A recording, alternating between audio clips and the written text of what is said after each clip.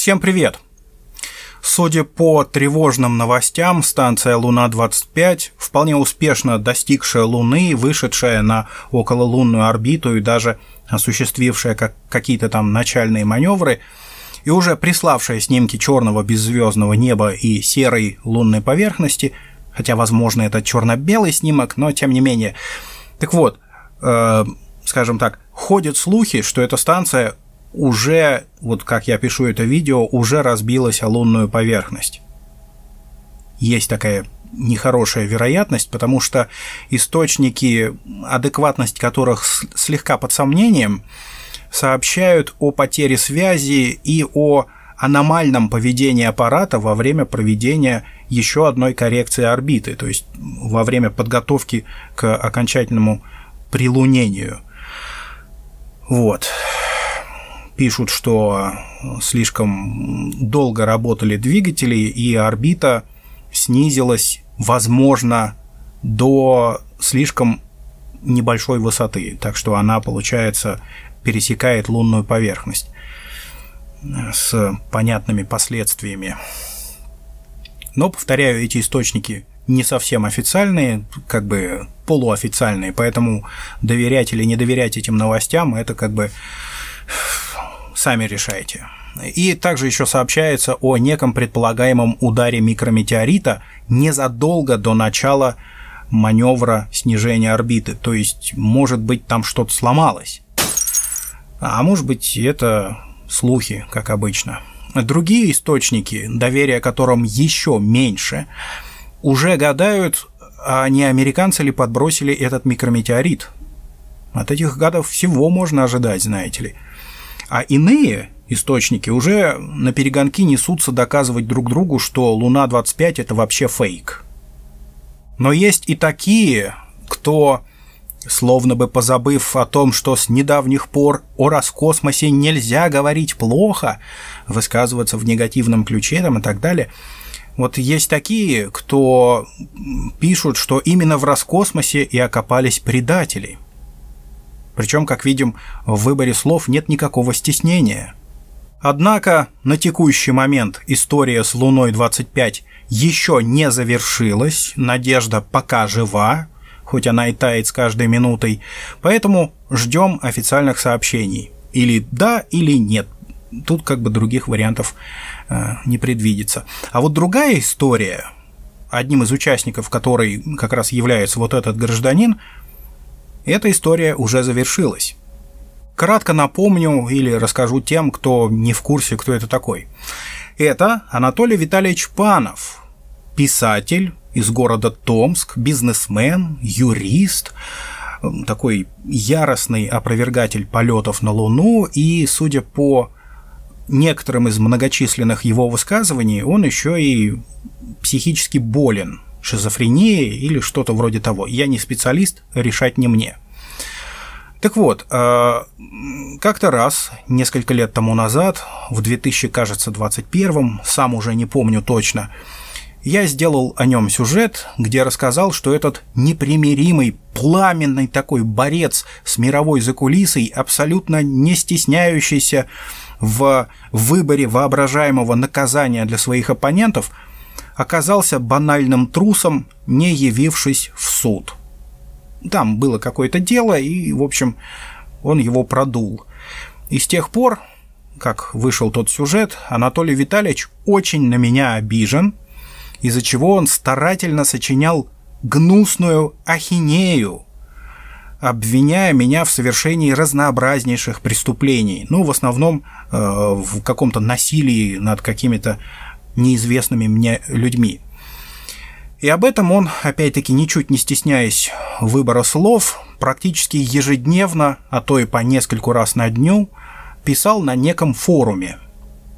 Кроме того, среди его многочисленных произведений, а Анатолий Витальевич чрезвычайно плодовитый писатель, была книга. Среди всего этого многообразия была книга, где 3 или даже 4 главы посвящены тому, как меня воображает сам Анатолий Витальевич.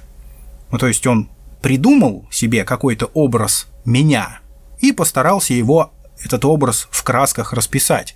И, будучи человеком решительным, он приписал мне множество удивительных свойств. Обвинил меня в том, что, если кратко говорить, что я не тот, за кого себя выдаю и прочее. Ну и заодно в его словах, выраженных в виде текста этой книги, содержалась натуральная такая клевета, направленная на то, чтобы опорочить мои честь и достоинство, а также очернить или разрушить мою репутацию, ну или как-то исказить. И все эти безобразия творились на протяжении как минимум пары лет, может быть и дольше. Я не знаю, когда все это началось, но, скорее всего, это как бы одновременно с выходом того сюжета. Вот это все продолжалось до тех пор, пока Анатолий Витальевич не потерял берега окончательно, возомнив себя абсолютно неуязвимым и совершив в отношении уже меня самое настоящее преступление. А именно, он с чего-то вдруг вообразил, что может безнаказанно нарушить закон Российской Федерации и опубликовать мои персональные данные без моего ведома и, само собой, без моего согласия. После чего, когда я обнаружил, что это произошло, мне пришлось срочно принять меры, довольно простые, но все-таки эффективные. Во-первых, я связался с тем хостингом, на котором содержался вышеуказанный форум, и намекнул им на то, что я вообще-то не шучу, когда говорю, что подам на них в суд и обязательно выиграю дело, потому что факт совершения преступления несомненен. И вот, мол, если не хотите, чтобы это произошло, то удалите все это говнище немедленно. Представители хостинга все поняли правильно, и форум, владельцем которого по странному стечению обстоятельств является небезызвестный Велюров, этот форум временно прекратил работу. Его функционирование было потом восстановлено, но только после того, как Велюров или сам свиножаба, я не знаю, удалил все, в буквальном смысле, сотни, а может быть даже и тысячи записей, посвященных вашему покорному слуге. Были снесены буквально целые ветви или страницы или темы этого форума, и, насколько я могу судить, с того момента вот такие записи, где свиножаба упоминал меня хотя бы намеком, вот такие записи более там не появлялись. Он начал вести себя немножечко осторожнее. Во-вторых, я связался с модераторами, с администраторами, со службой поддержки пользователей тех ресурсов, где свиножаба успел оставить другие записи с моими данными. То есть он на нескольких ресурсах это сделал. И указал на то, что подобные публикации нарушают закон Российской Федерации. То есть или вы несете наказание, или удаляете нафиг эти записи. И записи были оперативно удалены. Возможно, что кто-то успел их прочитать, потому что время от времени я получаю довольно странные СМС с сообщениями о том, что, оказывается, я подписан на Uber, на который я не подписан, или какие-то приходят СМС с кодом подтверждения смены аккаунта или еще что-то. Короче, кто-то пытается меня взломать, явно. Время от времени, не очень часто, но такие попытки происходят. Короче говоря, борцы с мировым злом ни в чем себе не отказывают. В-третьих, я написал в то издательство, где выпускается макулатура свиножабы, и указал им на то, что подобные публикации недопустимы, вообще-то. Мне оттуда пообещали разобраться, и надо же было такому случиться, что разобрались. Вышеупомянутая книга была изъята из продажи со всех площадок, куда она успела попасть. Я сохранил себе копию на память. Затем эта история совершила как бы неожиданный поворот. Меня вызвали в полицию для дачи объяснений по поводу некоего заявления. Причем я сначала подумал, что это очередной пранк из серии вот тех странных СМС. Звонок, с которого меня вызвали, пришел с такого номера, который, судя по открытым данным, зарегистрирован в Ростовской области. То есть это не Москва, а почему-то Ростов. Это, во-первых. Во-вторых, адрес, куда меня вызвали, он хоть и относится к моему району, Да, это там участок, полиция, все дела, но мой дом приписан к другому участку. А тут меня вызвали, короче, что-то странное. Не знаю, с чем это связано, но в итоге все прояснилось. Это действительно оказался мой настоящий участковый инспектор. Нормальный мужик, кстати говоря, без всяких этих киношных ужасов. Ну и вот, участковый инспектор, познакомился с ним наконец-то. И оказалось, что свиножаба догадался написать на меня заявление в полицию, обвинив в совершении все тех же самых многочисленных преступлений и даже в том, что я не пил тосол и не ел мыло.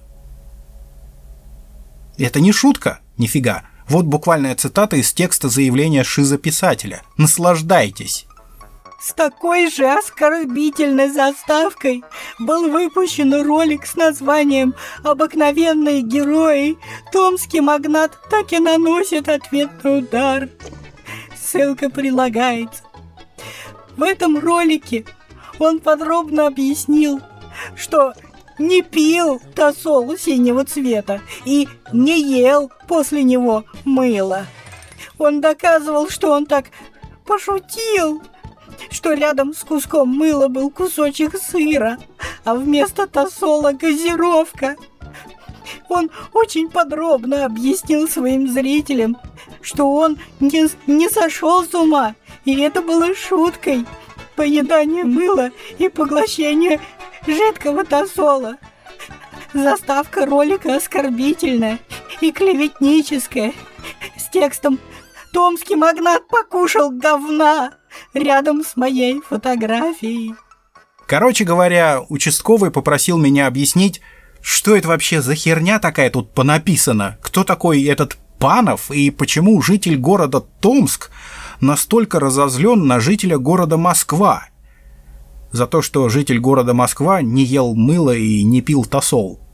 Что это вообще такое?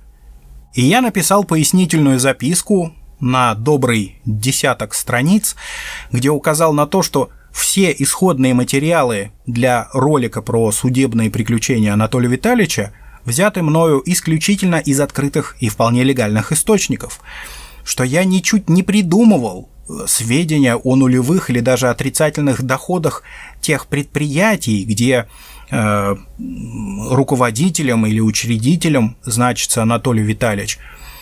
Я указал на то, что готов понести самое суровое наказание, предусмотренное законами Российской Федерации, в части, касающейся неупотребления тосола и непоедания мыла.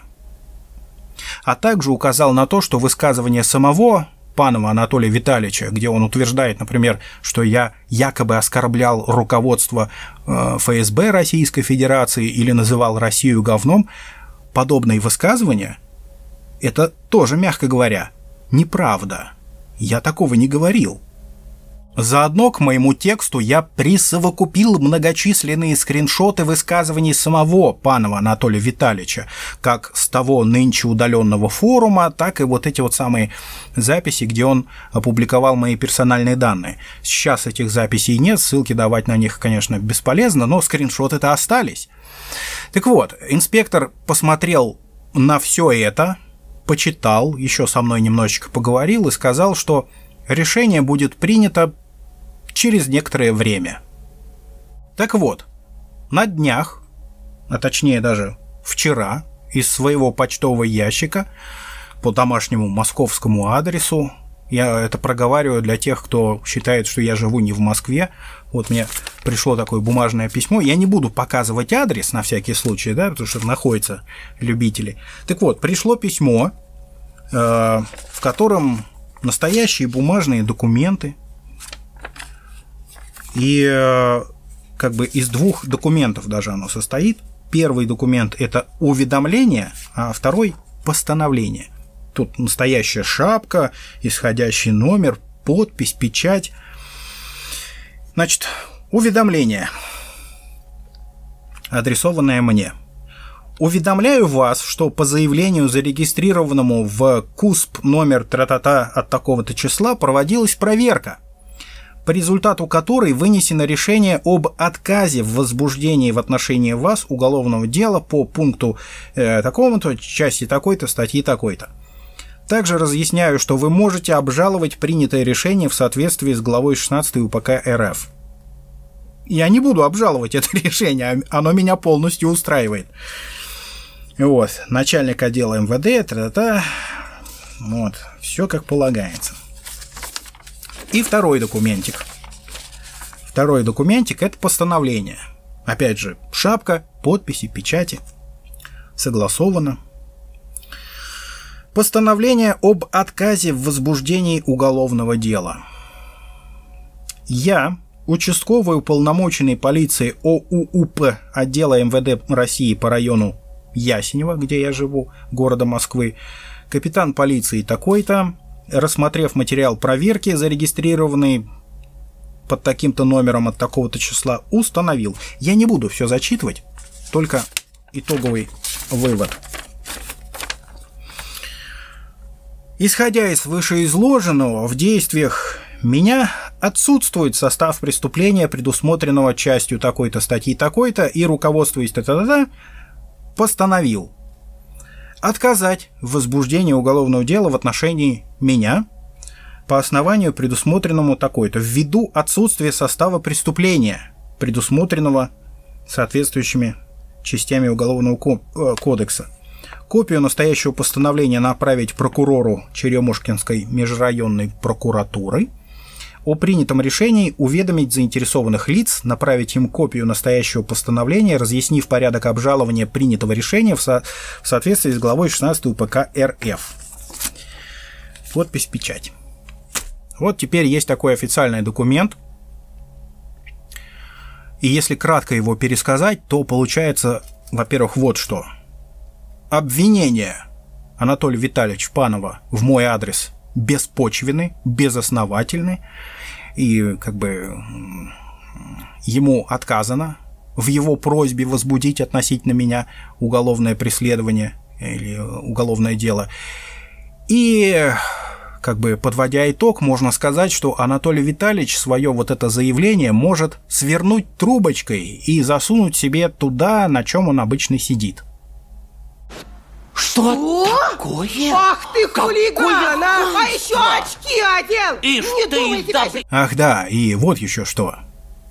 Толян, я знаю, что ты обязательно посмотришь это видео, так или иначе. Или ты его сам заметишь, или кто-нибудь из твоих поклонников пришлет тебе ссылку, и ты не сможешь устоять. Ты обязательно посмотришь и будешь нервничать, так я тебя спешу успокоить. Вот то преступление, которое ты совершил в отношении меня, оно действительно на этот раз останется безнаказанным, потому что я сам помог тебе устранить все следы этого преступления. Ну, все те следы, которые я нашел. То есть, как бы, нет улик, и все шито-крыто на этот раз. Но считай это предупреждением. Шутки кончились. Я буду за тобой следить. И если я замечу хотя бы косвенный намек на то, что ты готовишься повторить вот такой же фокус, или кто-нибудь из твоих фанатов или каких-нибудь, я не знаю, подражателей что-нибудь подобное провернет еще раз, то у тебя будут проблемы гораздо более серьезные, нежели чем просто отказ в возбуждении уголовного дела в отношении меня. Почитай кодекс, Уголовный кодекс Российской Федерации. Ты же юрист, правильно? Ты же у нас там правозащитник. Впрочем, я слышал, что эта фирма готовится к закрытию или вообще прекратила свое существование вот буквально недавно. Но это как бы не мои проблемы. Так вот, почитай Уголовный кодекс. Что там говорится насчет сумм и сроков за клевету? И обязательно учти, что за клевету это не тост. Почитай также статью 137 Уголовного кодекса Российской Федерации. Что там говорится насчет ответственности за разглашение персональных данных, за влезание в личную жизнь и прочие попытки того, что ты сделал. Просто поинтересуйся. Может быть, как бы это не настолько весело, как ты себе представляешь. И на всякий случай прочитай еще Конституцию Российской Федерации, статья 23 и 24. Ты же гражданин Российской Федерации, ты должен чтить Конституцию страны, в которой ты живешь, гражданином которой ты являешься. Если ты не уважаешь Конституцию, то к тебе будут вопросы. Не у меня, поверь. Ведь, в конце концов, вряд ли ты хочешь стать спонсором моего путешествия по Тихоокеанскому региону, правильно? Я давно хотел посетить всякие там острова, там, я не знаю, Фиджи, Тонга, вот это вот все, Новая Зеландия, своими глазами посмотреть. И складывается такое впечатление, что ты хочешь мне в этом помочь, перечислив, например, крупную сумму денег на мой счет. Толян, мне, наверное, показалось, или ты действительно хочешь поделиться со мной частью своих несметных богатств? Наверное, нет. Ну вот тогда подумай еще раз над своим поведением. Ну, а на сегодня это все. Благодарю за просмотр всех, и даже Толяна, ведь он старался. И на всякий случай ссылки на другие видосы про свиножабу в описании под этим видео. Наслаждайтесь. И главное, помните, мракобесие не уйдет безнаказанным.